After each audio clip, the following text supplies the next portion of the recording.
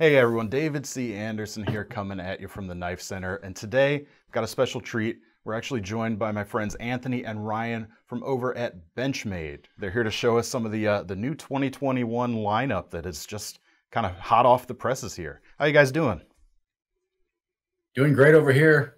Yeah, doing awesome. Excellent. Looking forward to discussing the new product with you. Yeah, thank you for sure. thank you for coming by. We really appreciate your time. But let's jump right into it. So I've got samples of most of the stuff here in front of me. Why don't we start with the new gold class knife so far this year?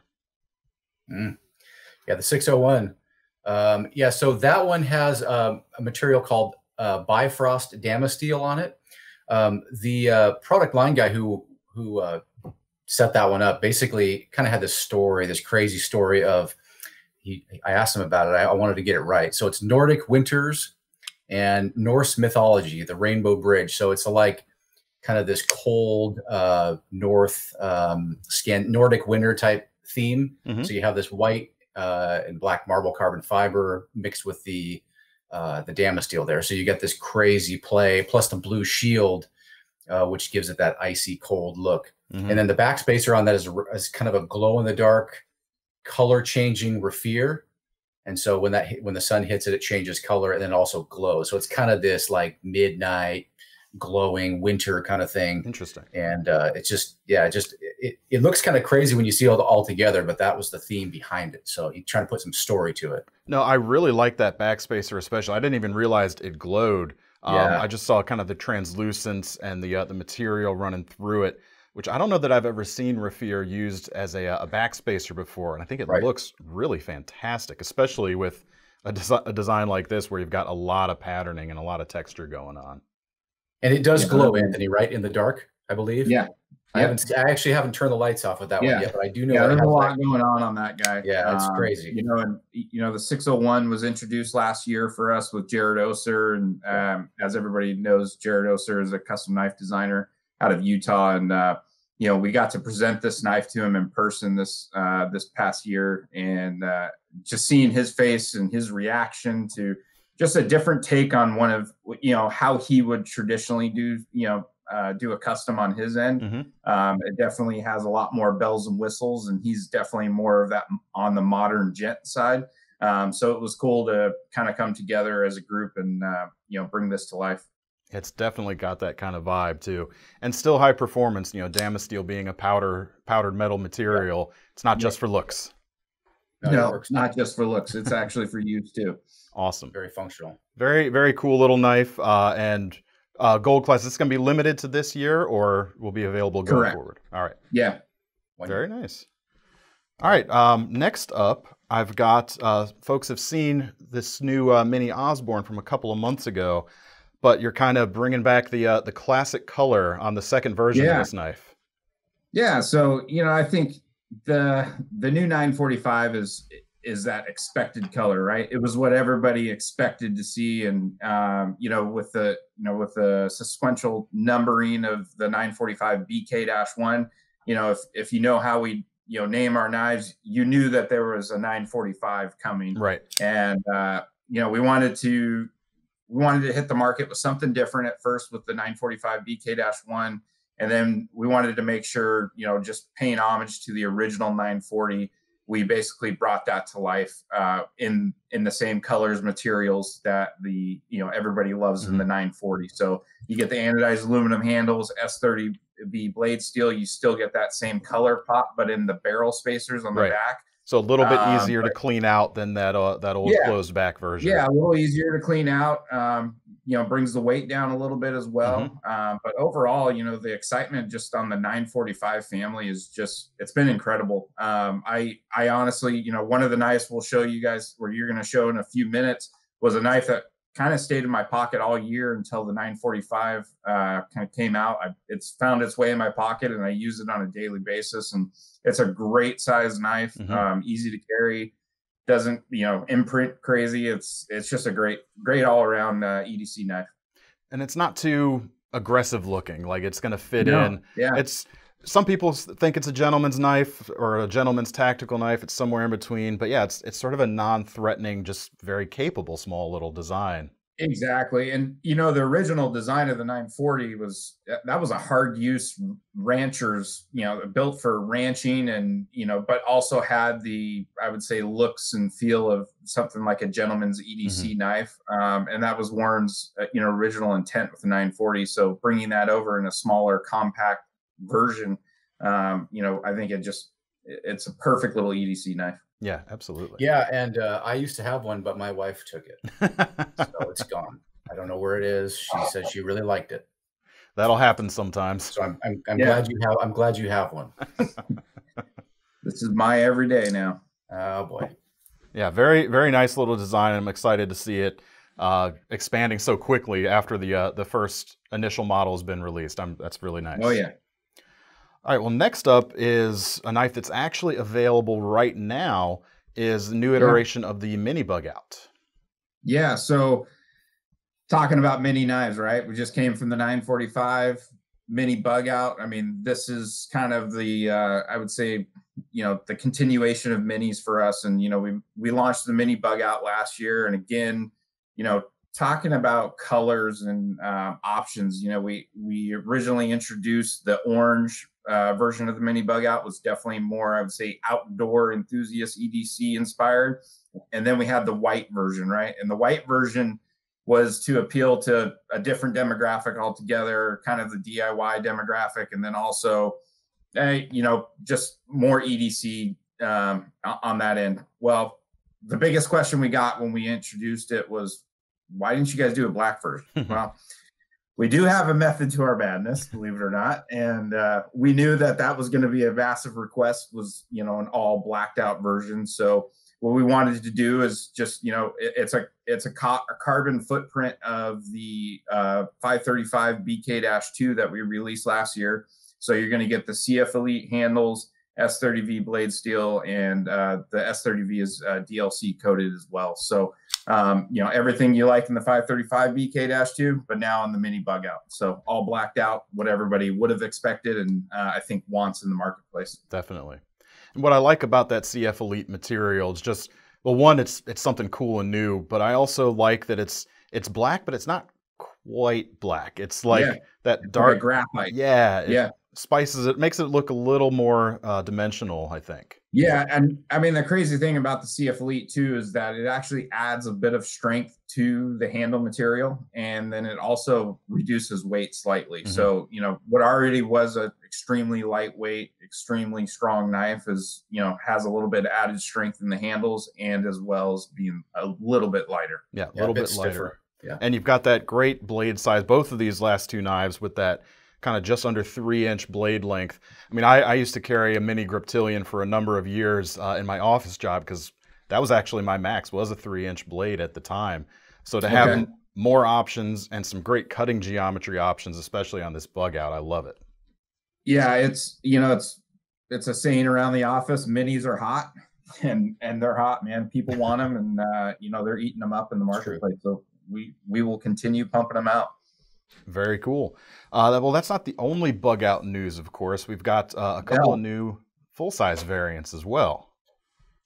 Yeah, so these are a couple of my favorites. So first we'll hit the 535-3, which is the carbon fiber version there. And as I mentioned earlier, you know, the knife that was in my pocket, and I had a really hard time kicking it out of my pocket until the 945 BK-1 came out. This was my go-to EDC knife. You know, the Bugout is just a well-rounded EDC knife. It's super lightweight, and it's just, you know, it's a compact carry, and it's great for just all-around use. So what we wanted to do here was start introducing some new premium materials into the Bugout. And as you guys know, the 940-1, which is carbon fiber with blue accents, S90V, it's a staple platform for us and a staple look at Benchmade. So we wanted to bring that to life in the Bugout. You also notice in the back end of this version, we introduced a new backspacer that is a additional lanyard hole as well. So it actually adds some rigidity to the knife, adds some different function, kind of doubles as maybe a bottle cap opener as well, lanyard hole, etc. But overall, you've got, carbon fiber handles with a nice contour on there, great ergonomics, S90V blade steel. So that's something new into the Bugout family. Ton of edge retention there. Yeah. So it's just a great all around knife. I've used it from everything from EDC carry to taking it in the field hunting with me as, my backup folder. What's that? You went hunting with that, huh? Oh yeah. Wow. All right. With one of these S90 versions? Yeah, that's what he's saying. Yeah. This is actually it right here. It's well used. That's great. Yeah. One of my favorites, to be honest. And like I said, it was very hard to kick out of my pocket, but the 945 BK-1 is in there now, but love it. And then what I've always said about this particular knife is it's a lightweight knife, but it's got a full-sized cutting experience to it. Yeah. I mean, you can just get, for me at least, all 4 of my fingers on there. You got that great contour on this carbon fiber one now, especially, and just enough blade to do all the stuff. It's not too big, not too small, and it's nice and thin and just a slicing machine. I'm a sucker for carbon fiber. Yeah. So I think I cut you off there for a second. You were about to go to the next one?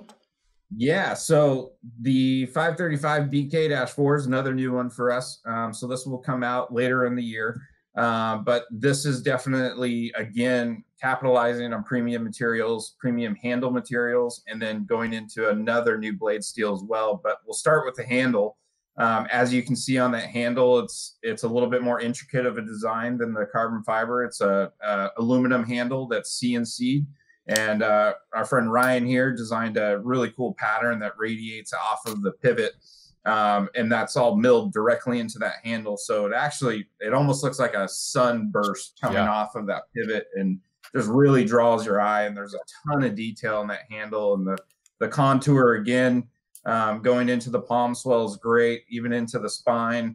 You get some red accents in the barrel spacers. And then on the blade steel, again, introducing M390. And I know people have been really excited about this. This is a, completely new addition to the Bugout, and everybody loves M390.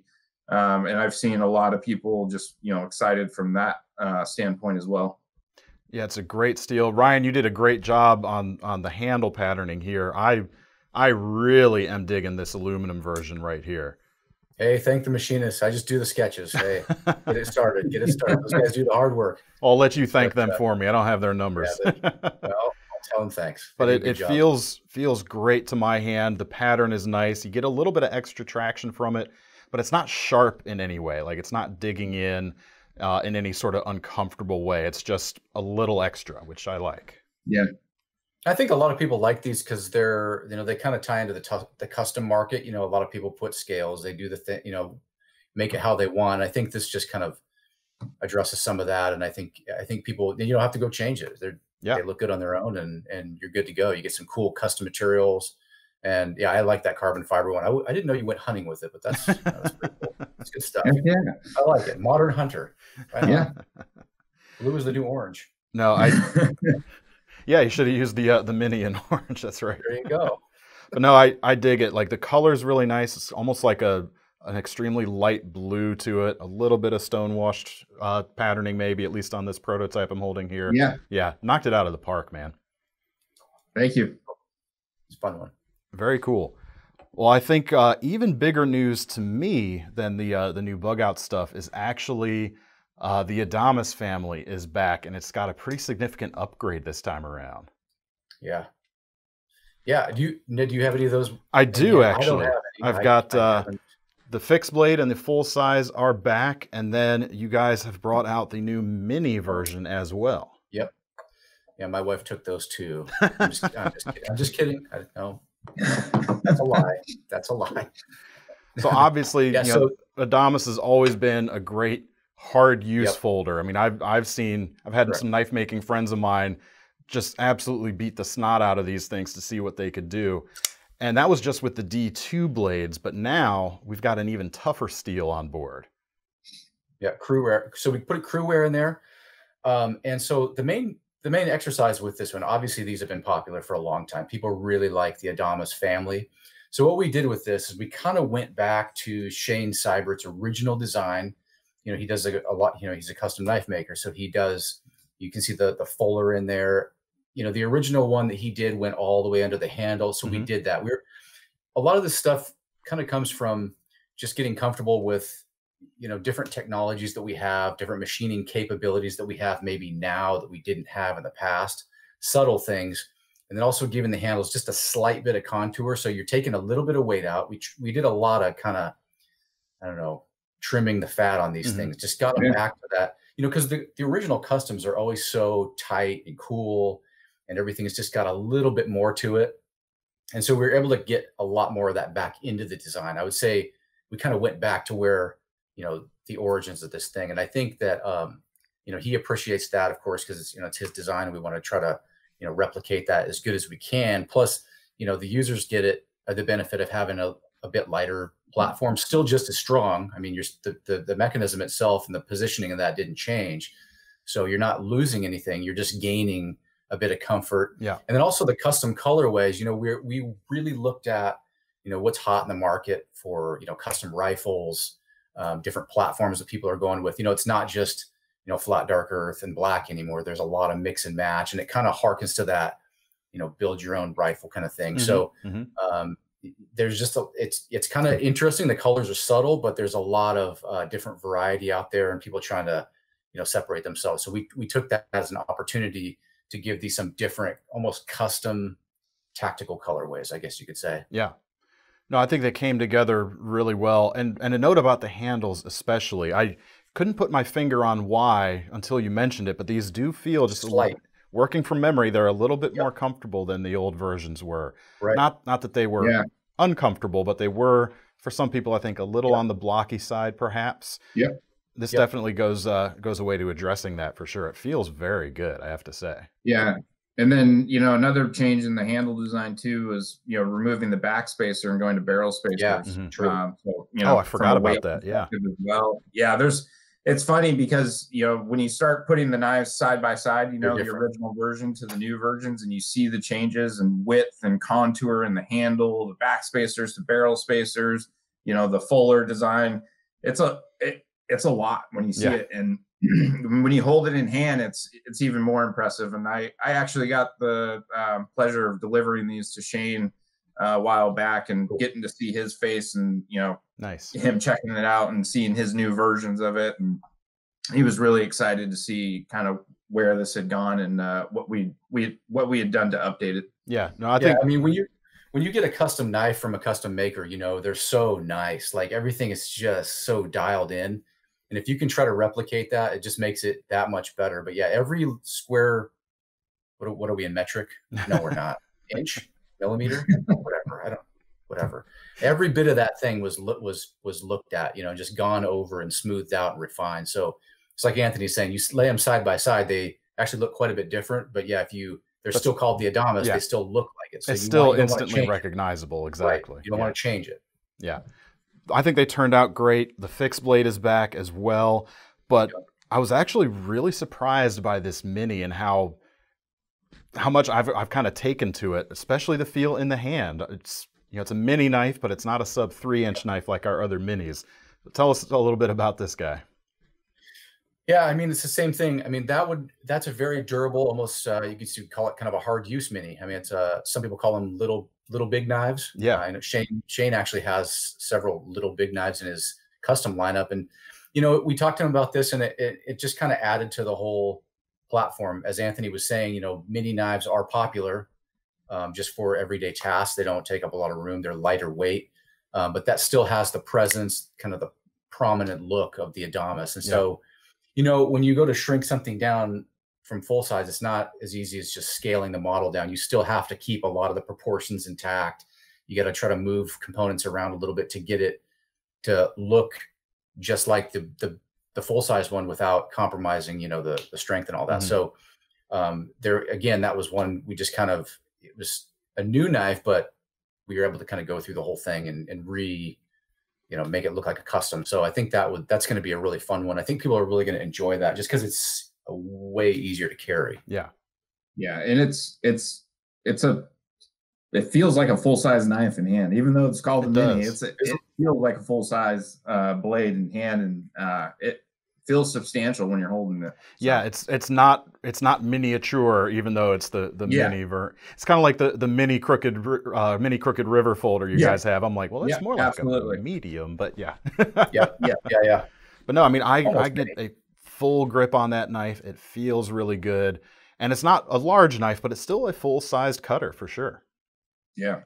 And obviously, crew wear, you got the edge retention, the toughness. It's a cool steel. People want it. It's very. It's just a very good all-around steel for this type of hard use knife, which, you know, D2 is good, but, you know, you get a little bit better properties on the like D2 kind of fit the attitude of that knife, and this is like a perfect next step, a perfect evolution. It's still a great pairing for sure. It's going to be good. Nice. And the auto versions are back as well. Is that correct? Yes. Awesome. Whole range. Correct? That's great. Right. Yeah, the whole deal. We got the whole thing on this one. Yeah, that's fantastic. Well, speaking of autos, you guys have a couple in your hands that I don't hear. Do you want to talk about those real quick? Oh, yes, I do. Yeah, this is the Claymore. Let me get you a close up on here. So this is the new Claymore. The colorations, the final colorations are a little different. I was mentioning this before we started here, but this is the R&D knife, which is kind of cool to have an R&D knife. So it's got the satin blade and a black handle, but you know, you're going to see some different colorations with the handle in Ranger green, black handle. This one, obviously, it's called the Claymore. It was inspired by the Claymore mine. So you have some pretty literal references to that with your, we should call it ball bearing texture. You have some Morse code up here that may have something to do with FTE, something towards the enemy. You know, I was going to ask about that. Add to it. It's the whole picture, you know. But again, this is a very, very you know, much like the Adamas family, this is one of our, I think this is the strongest. So far to date, the strongest push button auto mechanism that we have. Interesting. So even though it's plastic, you know, it's a nylon, it's you know, it's not metal or anything, but it is very, very strong. I mean, the way it was designed and engineered, it really worked out. So there's just a lot of little hints to the to the modern tactical industry. Obviously, you know, there's a lot of polymer in tactical gear. And so we wanted to play off of that, but it's not, you can't feel it here, but it's not an overly heavy knife. So you get a good feel, but it's not, it's very, very durable. And we see this as being a very solid contender for this year. So, well, I think, and also if you want to see this real quick, the action is ridiculous. You got to be kind of careful to hold on to this one. I mean, it really kicks. I can hear it through these headphones, man. That's just snapping open. Yeah, there we go. I've seen it fly out of a few people's hands. It has. We also have some nice details on the button. So there's some knurling, so you can get traction if you're wearing gloves, and it kind of adds to that. You'll see a lot of these details in, you know, modern like tactical watches. We wanted to have, even though it was a plastic handle, we wanted to have some really good detail. You know, where your contact points are, you know, where you first, you know, grab and you know, touch the knife. And then also the safety is real easy to actuate with gloves on. So you have a little red, you know, dot there, indicator. You can see when it's on or off. But yeah, very, very secure, very, very secure in hand, especially if you're just using that. Do I see a little bit of contouring to that handle as well? There's a bit, and it's actually a pretty, let's see if you can see that. It's a really comfortable handle. It looks very aggressive and kind of pointy, but it's, you know, the way it rests in your hand is actually pretty darn comfortable for the size of knife, this type of knife. So get a really good blade to handle ratio on this one. And it's going to be a really fun one to see how this does. And I think you really have to get into hand to kind of appreciate it, I think, too. It looks like good action, and if you're getting the strength you're talking about without it being really like too hard to carry, I mean, I think that sounds like a good combination to me from here. Right. Anyway. Yep. And this comes in D2 steel. We were talking about D2, so it's a very tough steel, so you're good to go on that. Was that CPM D2 on those? CPM D2, correct. So the powdered version of that, so it's probably going to be a little bit tougher than just your bog standard D2. Correct. Yeah, very nice. Yep. And what about, there's a new OTF you guys have as well, yes? There is, and I have that one right here. Excellent. So this is the OM, spelled O-M. And so this is a little, something different for us. You know, we haven't really done an OTF this small before, but, you know, there's kind of I don't know, we wanted to do something fun, and this makes a really good. I mean, it's a what do you call it? Non-threatening OTF, I guess you could say. So you were making kind of reference to that before, carrying things at work. Obviously check with your laws and your rules and stuff. Yeah, don't get into trouble, anybody. Don't get into trouble. Yeah, we don't want to put anybody into trouble. But the blade it's very, very small, tiny, and it's just it's a really fun, fidgety, type knife. So I also have an R&D prototype right here as well. So this is in the blue steel coloration, and we also have it in black as well. But this is just going to be fun for people to. It weighs nothing. It's just fun to play with, and it's functional. They do work, but it's just something that doesn't look super tactical and scary. And you can have an OTF. It's kind of cool. About what size is that blade? I don't have the spec sheet here in front of me. I have the spec sheet and I don't have it pulled up, but do you know what it is? Do you know what it is offhand, Anthony? I don't know the length exactly. I apologize. We'll put a little graphic up in the corner. Yeah, Thomas is good at that sort of thing. I think it's just over 2 inches. It's really pretty small. Yeah, it definitely doesn't look sub 2 inch, so it's not going to be one of those California compliant models. But no, it's just over that, I believe. Sorry, California. We'll get Thomas to put the steel up there in the corner as well, so we know it's cool. Very cool little knife. I'm kind of bummed I don't have the one of the samples here in front of me. I'll look forward to getting that one when they are released. Well, so I actually do have one auto here in front of me, and that's the new Auto Fact. Yeah, so we had the original Fact a few years ago. We released that, and that was the manual one, and it was a popular knife. I mean, people really kind of like the modern stiletto aesthetic of that knife, and it was just there was some different terminology that people used to describe that style of knife, but just a fun knife to have, really easy to carry, really thin. So we decided to kind of take that modern stiletto. Take it to the logical conclusion, sort of. Yeah, I mean, it's like we were like, why don't we do an auto? We should. So we did. And it feels good. It kicks hard, if I remember right. It's been a while since I've handled that one, but that thing should have some pretty good action. So you have an Axis Auto and your carbon fiber inlay and aluminum kind of bolsters on that thing. So just a very classy, logical iteration for that knife, I would think. Yeah. And one of the advantages, of course, being an Axis Auto that a lot of push-button autos don't have is when you combine it with the clip, especially, completely ambidextrous too. Lefties like it, yeah. Yeah, you got that spine-mounted safety right there. Works when it's open or closed. Yeah. Yep. That's a lot of length there. I mean, this is close to a 4-inch blade, and it's not going to S90V as well. So a lot of usable edge and not a lot of room in the pocket. Right. It rides tight to back of your pocket, so it's pretty cool. Yeah, very nice. So speaking of that Axis Auto, we've got another one here, a new Presidio II automatic. So the Presidios came out. It's been out for a couple of seasons now, so we just decided to take this one to the next coloration. So I mean, obviously you have that FDE handle, very cool colorway. Again, kind of a nice progression of this product line in the first place. So we've already done the Presidio Auto, but this just gives you another color variant to look for. So it should be a really nice addition to the family that's already there. For sure. I mean, I've always liked the handles on these, nice and neutral. Folks on this channel, if you guys are regular, they know I like this. I put the CF Elite Presidio in my top 20 list from last year. It's just a solid design for just about everything out there. Yeah, and it's a bit heavier, compared to your Bugouts and even your the Claymore and stuff. But it's solid in hand, and it's a robust platform. I mean, it really is. It's made to be. I mean, the Presidio has always had that history of being a hard use military based knife, and so we just kind of continued that trend on with the second generation. Yeah, that's very nice, very nicely put together. It's probably not well, it definitely gives you a confident feel in the hand. The Adamas does though as well. I think for folks who are looking for the utmost, maybe go for that knife, but this is still a fantastic design. Yeah, well, very cool, very good. Utilitarian. Well, I've got a couple of fixed blades to kind of round things out today.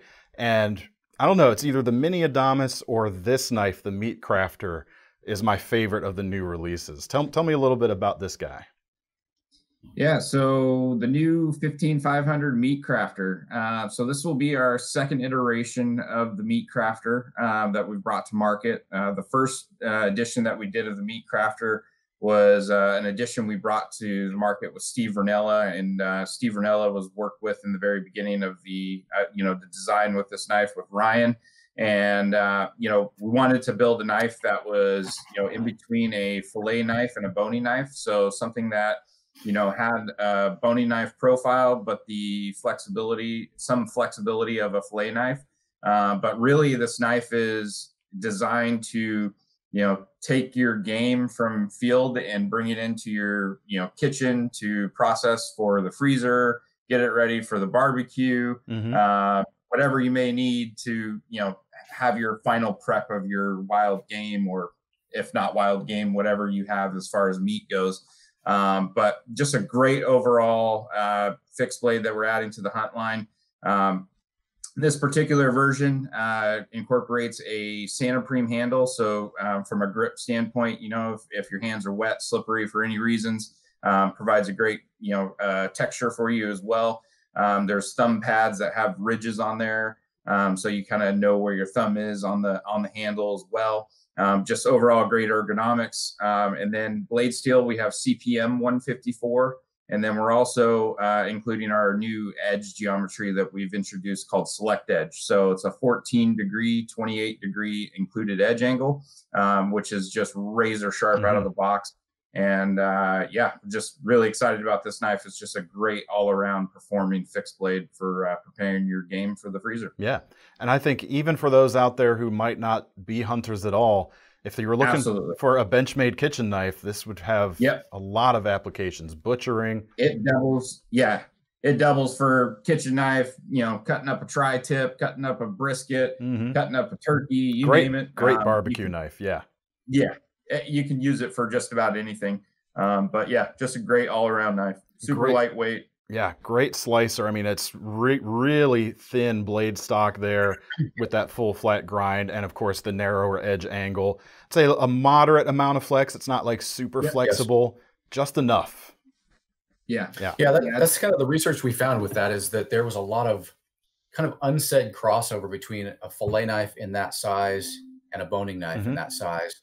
And so that little swedge that you see on the top, that was done by our engineering team. We added that at the end of the project because we wanted to get if you actually put that on the table and you don't want to just smash it down, but if you want a little bit of flex, you'll notice that it's uniform the whole way through. So that was actually designed because we had some other iterations of this thing where it was like flexible at the end, but real rigid in the towards the handle. And so they just kept working with that shape. And I mean, obviously it's a clean shape and it looks really cool, but it actually gives you almost a perfect, we call it a geometric flex. Try it. Yeah. No, I was doing that earlier. Yeah, you can absolutely see that. And of course, very engineered in. It's pretty cool. And of course, that's going to remove that kind of crisp spot on the spine as well, which if you're going through meats, it's going to help it when you're kind of going around a corner, so to speak. Yeah. Lets you rotate it a little bit. Yeah. Very hydrodynamic, I like to say. Yeah. The other thing to note is the sheath as well. So it's a two-tone sheath, orange and black. Orange side is, if you do put it down on the ground, easy to find. And then, we design, there's actually a thumb imprint where the knife enters the sheath, so you can easily press your thumb and, you're not ripping a lot of knives where you have to just grasp it and really yank. This is just super easy, deployable, and, safe. And that's, I would say, the biggest part of that. And, either can carry it in your pack if you needed to. You could put a nylon webbing through it, a tech lock if you wanted to, carry it on a pack, whatever, or just toss it in, a kitchen drawer or however you want to carry it. So. I have a feeling this is going to make its way into a lot of barbecue teams' arsenal. And with that, you can just throw it right in the box and you're on your way. Yeah, exactly. Yeah, very cool. I'm digging that one a lot. Well, last but not least, we've got a new SOCP fixed blade as well. Yeah, so we got the mini SOCP on this one. This is, Greg Thompson obviously came up with this quite a few years ago. It's been in the line for quite a few years. Been very popular. It's a, you know, especially for his training programs, the SOCP training programs. But, you know, with civilians getting into this thing, there was kind of a request for making one that was even easier to conceal. Like, let's say in a waistband, say you're a jogger, you know, the civilian application for this shorter one is actually a little bit better than the full-size one. You know, the full-size one is meant to go in behind Molly on a plate carrier and in with your kit, more tactical. But there was kind of a request, and he was getting a sense that people were really wanting something that was just easier to put that sheath in. And if you tuck it inside the waistband, you can kind of kick it sideways, and it really carries. You don't even hardly see it. And so we're just seeing some different demographics being interested in this type of thing. So, and he, you know, that was kind of his pitch to us. And I think it's going to do really well for people who don't want, who almost want more of a pocket carry or something that's just easier. Like I said, the original one was just too long in a way for civilian type use. I don't really know if it's marketed to civilians, but we just see a lot of interest in that type of thing. So yeah, I think the sheath's put together really nicely. You've got this nice J. It's not so much a pocket clip, but it's kind of a J hook going on here. So it's going to you know, work well inside the waistband, like you mentioned. Pocket carry, like you mentioned. I didn't even think about that, but absolutely that would work. And it depends on your pocket. Some pockets might be too shallow for that, right? But I mean, if you, but you know, some pockets obviously are going to be shallower and won't be able to get in there. But inside the waistband, you know, and that's how, when we talked to Greg Thompson, that's how he carries the full size SOCP a lot of times. So this was just kind of, you know, again, a natural progression or evolution of that design. So it's pretty cool little knife. Yeah, just enough edge there. And of course, people are going to be able to neck carry it if you want to. You've got a few extra lanyard holds there. Yeah, it's very nicely put together. Nice and strong integral construction here, 440C. Yeah. And like you said, if the sheath is the main thing. If it has to bite down and clip onto whatever you're clipping it onto, otherwise the knife doesn't come out as easy. So that's kind of the main. So we really wanted to make sure that was, you know, squared away for people. So yeah, for sure. I've got actually this little leather piece right there. Is that anything? Yeah, so the leather piece can go on there. And so if you are doing this inside the waistband situation, I don't know if you conceal carry or do anything like that, you'll know that, you know, things start rubbing up against you and it hurts and, you know, wrecks your, you know, hurts your skin. So that thing will go on there and give you a nice soft leather backer. What do you call it? A backer to keep that thing from digging in. Because you can see the top of that knife is pretty sharp. I mean, it'll start digging into your side or your belly. Yeah, that's a nice little kind of added touch right there that I probably wouldn't have even thought about, but yeah, that would definitely help for sure.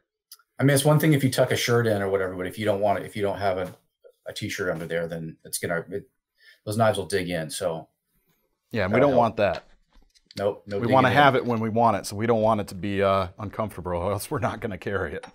Yep. Well, that's about all I've got in front of me right now. Anything else you guys want to add that we just talked about?